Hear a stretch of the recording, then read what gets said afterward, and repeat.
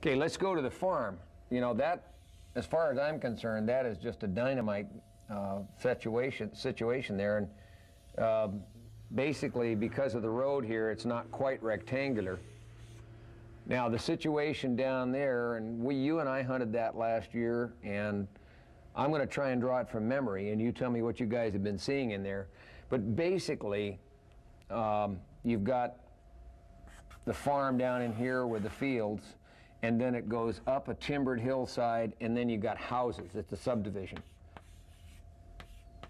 And so basically, you've got a funnel situation here that is just, it's a gimme. I mean, they'll feed in the yards at night, especially the does, and you know that this is the funnel. It's going to force the deer to go along this edge if that's what they're doing. Also, if there's a lot of does in here, these bucks are going to be coming somewhere in here, because this is a honey hole. This is where you pick up the ladies. This is all about 30 acres, just. Yeah. Okay, and that roughly the house is here, yeah. And your trees are about like this, and then you've got one tree line going this way, you've got another little meadow. And then this, last year, that was hot. I made 2 scrapes here. I made one right here, basically on this trail that we hunted last year, you remember? Oh yeah, I guess so. In case, you know, a buck didn't hit the scrape, so that we at least pick up, you know, doe tracks going through here to see what kind of traffic is coming through. The other one's over here. And as you can see, nothing. You know, tell me what you see, pal, because I've been up here working these scrapes, dressing them from the time you told me to. I marked it in my day planner in October. And we've been up here religiously dressing these scrapes and checking for sign. You know, I see this all the time in western Montana where I live, eastern Montana where I hunt, and even down south where we do our bow hunting schools. You got a situation here where for some reason, and maybe no reason, I mean, maybe dogs didn't do it, a neighbor kid with a BB gun didn't scare them away, they just stopped using a trail. Because I had, what, 30 does and fawns under me here the first morning last year? I mean, shoot, we grunted and rattled in $6.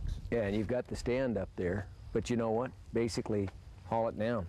Or wait and see if you get any. You got a late season in January, yeah, right? After Christmas. Well, you may get a resurgence of use of this, but this is a classic example where something that should work.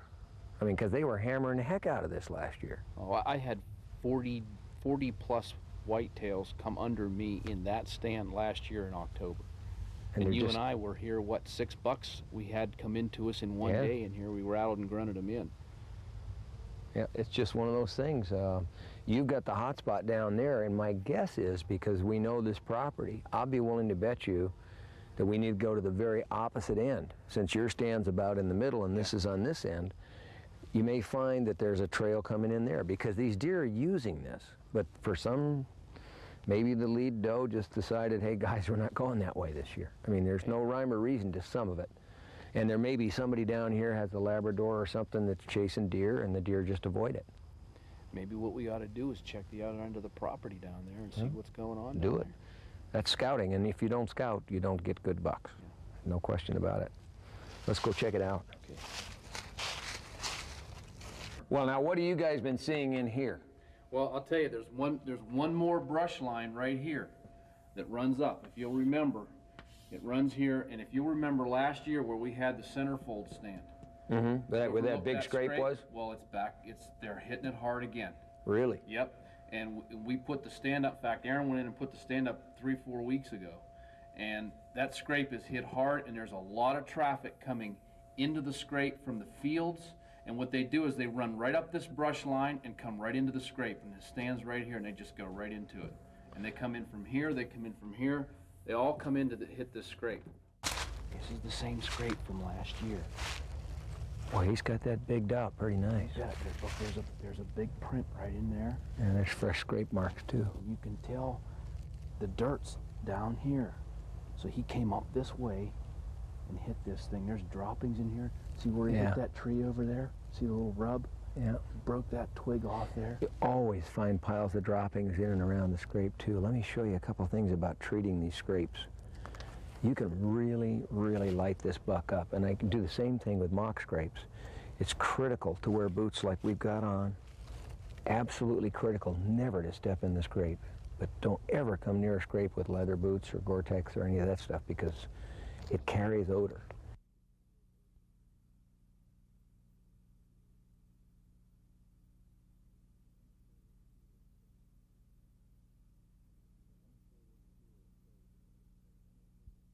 Okay, let me show you what to do with a scrape. I'm using the James Valley rut lure. The rut is so close that it's a toss-up between wall hanger and rut lure. Break off a stick, but don't touch the end that you're going to use to apply it to the scrape. And you just want, this stuff is real thick, so you want at least 1 or 2 good drops right in there. Okay, now, just rub a little here. Because this is his licking branches. This is where he's taking his horns and gnarling it, and this is where he's rubbing his preorbital gland and licking. And this, you know, if you can get in here middle of the day, you got a real plus here where so many people around walking dogs and stuff. You don't have to be, you know, like we're not in camo, we're not sneaking around, because it's normal to have this kind of incursion. Get in here about middle of the day and treat the scrape every day, because what's going to happen in the next 6 or 8 days, the first of these does is going to start to cycle in. This is going to be a real center of action. Once most of the does are in and a bunch are bred, the scrape will mean virtually nothing. He'll just be right on the does. But this is the pickup point for, let's just say, 10 really great days until it all happens. And that's a real good stand choice up there. You're wearing some Skyline type. Yeah, that'll work just perfectly. You know, really, you should have somebody smaller sit this stand. I will. As soon as I kill him, you can sit in the stand. Let's split. Let's get out of here. Let's check those other scrapes. All right.